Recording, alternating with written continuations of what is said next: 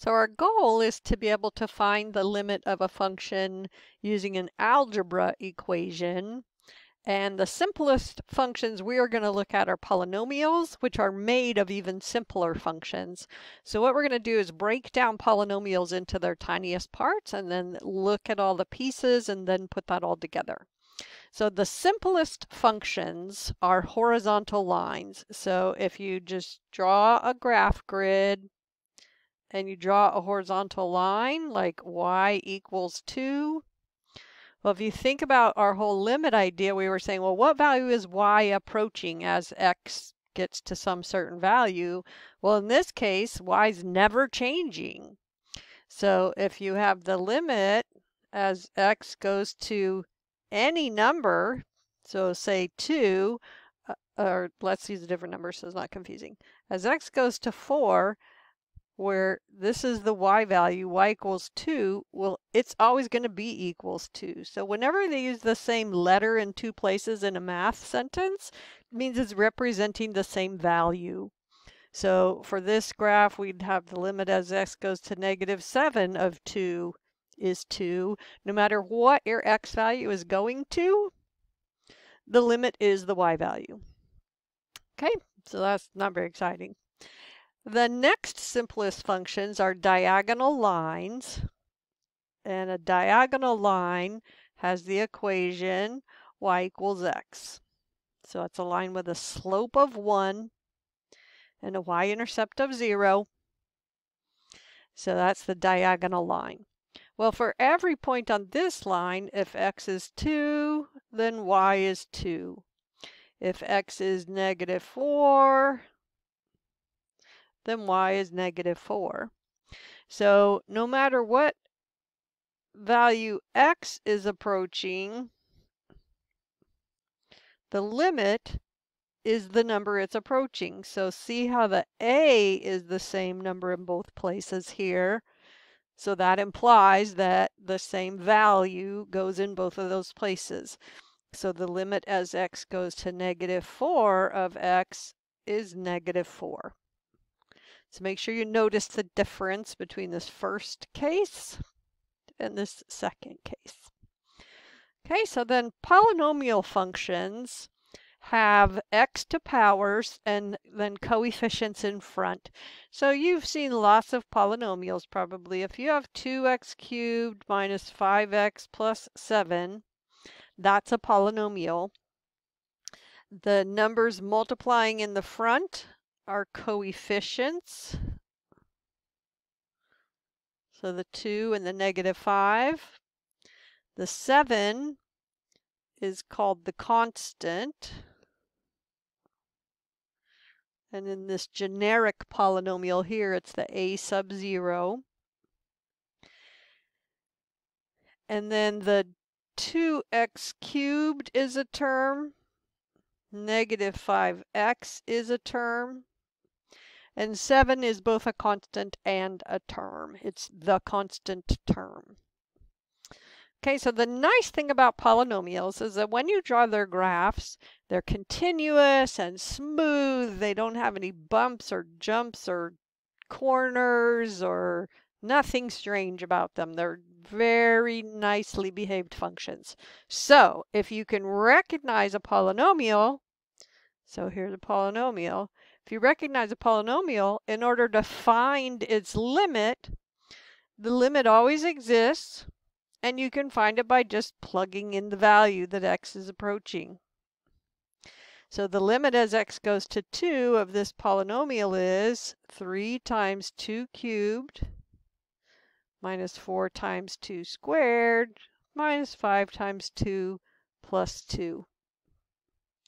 So I'm going to have 24 minus 16 minus 10 plus 2. Oh, looks like 0. So in this particular graph, it must be the case that as x approaches 2, y approaches 0, and in fact, f of 2 equals 0, and the point 2, 0 is on the graph. So I'm just reminding you that if you know this one piece of information about the limit of the polynomial, you also know the value of the function, and you also know a point on the graph. Okay, so let's do one more example where I just plug in -1 everywhere I see an x. And be super careful with your negative signs.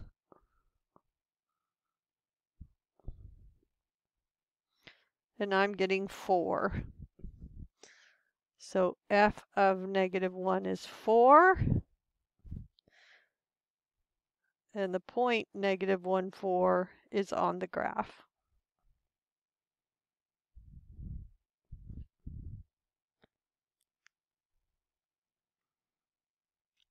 Okay, so the fancy way of saying this in math language is that if your function's a polynomial and you want to know what the limit is as x approaches a, that you just plug a into the polynomial, and whatever you get, that's your limit.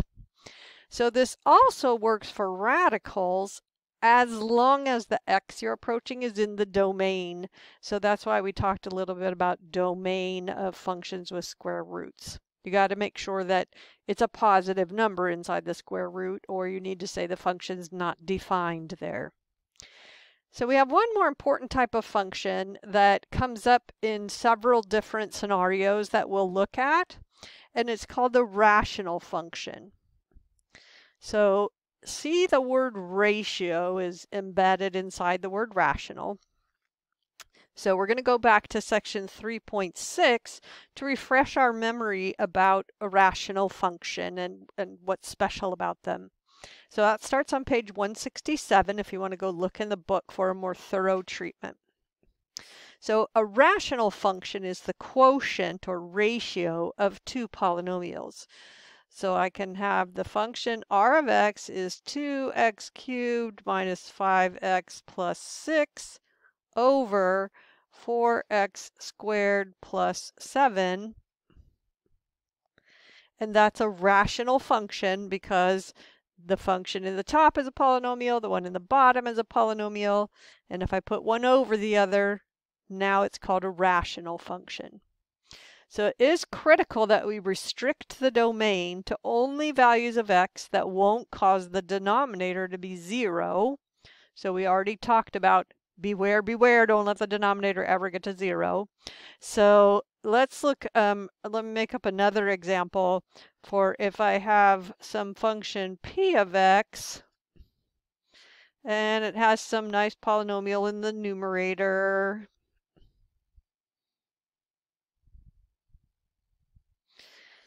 And then in the denominator, I have x minus 3 times x plus 2.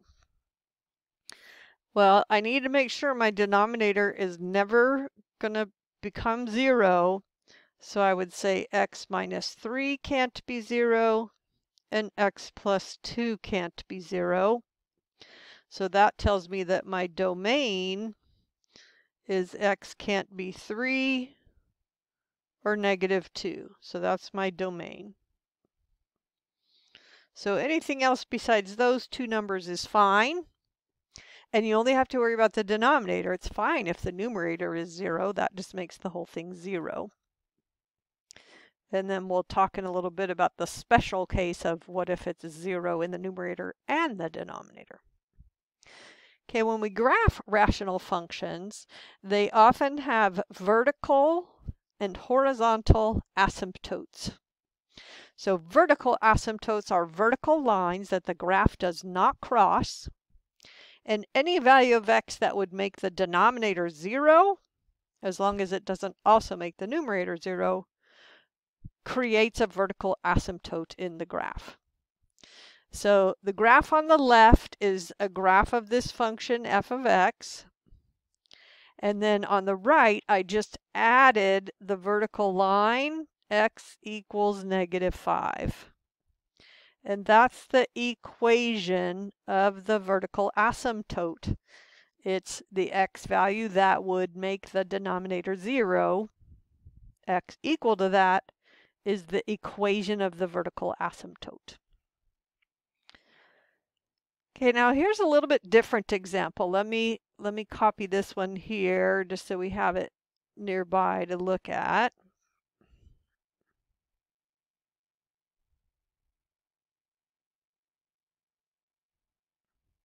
Okay, so this is the previous example. So now I've changed it by incorporating an additional factor of x plus 5 in the numerator. Well, what that causes is the holes that we were looking at in those examples in the first part of this section. When you have a matching factor in the numerator and the denominator, that causes the hole in the graph. So these don't come up often, but we need to know how to deal with them because they do sometimes come up. Okay, so then let's talk about horizontal asymptotes. And horizontal asymptotes, we're talking about what happens if, as you go way, way out to what we call the tails of the graph, and sometimes a graph will approach some horizontal line closer and closer and closer. If it does, then that's a horizontal asymptote. So the thing that tells us about that behavior is the degree of the numerator and the degree of the denominator. So let's refresh our memory of what is degree, and it's the highest exponent you see on the variable. So if you have some function that looks like 2x cubed minus 5x, the degree is 3 because that's the highest exponent I see. So there are 3 cases because we're looking at rational functions where we have a polynomial in the numerator and the polynomial in the denominator. There's 3 possibilities. The degree of the numerator is bigger than the degree of the denominator. So that could be something like 2x cubed minus 5 over 3x squared plus 7. And you see the degree of the numerator is 3. The degree of the denominator is 2. And the result is that there is no horizontal asymptote. So we'd say the limit as x goes to infinity of f of x does not exist. It doesn't have a limit. It's limitless. I loved that show. Okay, so that's degree of the top bigger. So then we could have the degree of the numerator less than the degree of the denominator. So we could just turn that same function upside down. And now I have the degree of the numerator smaller than the degree of the denominator.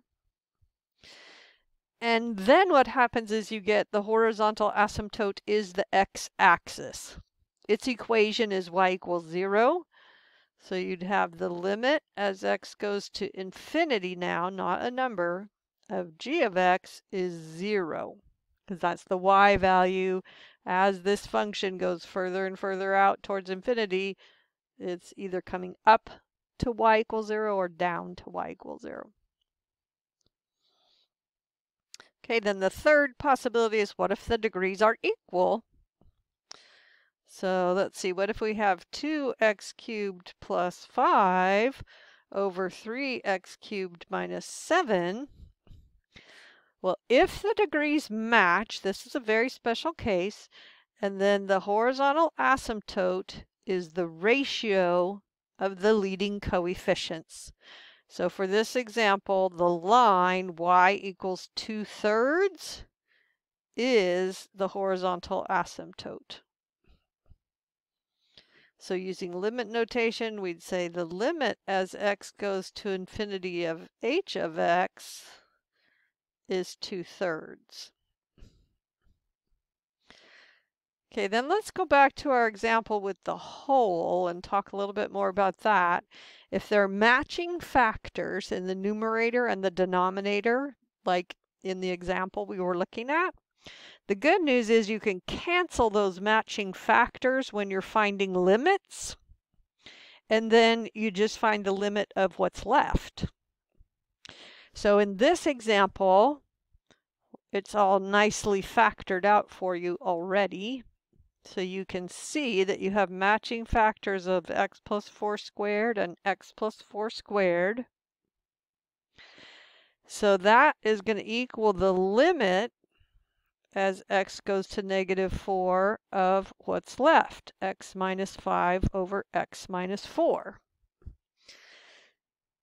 Now, once you plug in the -4, then you no longer need the LIM notation. Okay, as soon as all you have is numbers, then you don't have LIM anymore. If you still have x's, you still need LIM. So we're going to plug in -4 everywhere we see an x. So we'll have -4 minus 5 over -4 minus 4. So we'll have -9 over -8, which we should never leave, and instead we'll have 9/8. So as x heads to -4 on this function, the limit is 9/8.